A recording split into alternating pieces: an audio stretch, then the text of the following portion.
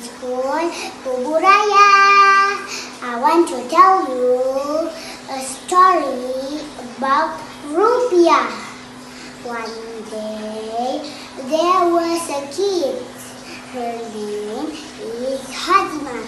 She really wants a Hello Kitty doll. On her birthday, her mommy gave her 100,000 rupiah. But before she go to shop, she write her name, grow flower, and fold the money. Suddenly, it become torn apart. Then they go to the shop with her money to buy the doll. When they get to the shop, when she get the money to the people said, "Huh?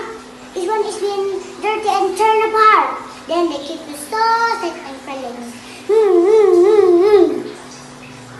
Then her dad said, "Don't worry, my daughter.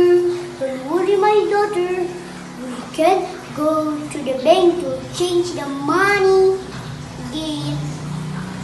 Then when they get to the bank, the people in the bank said, "Okay, I will give you the money, the new one."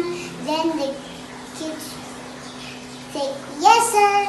Then the kids were so happy and jumped like this. Yay, yay, yay! Then, okay, my friend, next time, please don't write anything and don't fold it. Okay, thank you. Bye-bye. Assalamualaikum warahmatullahi wabarakatuh.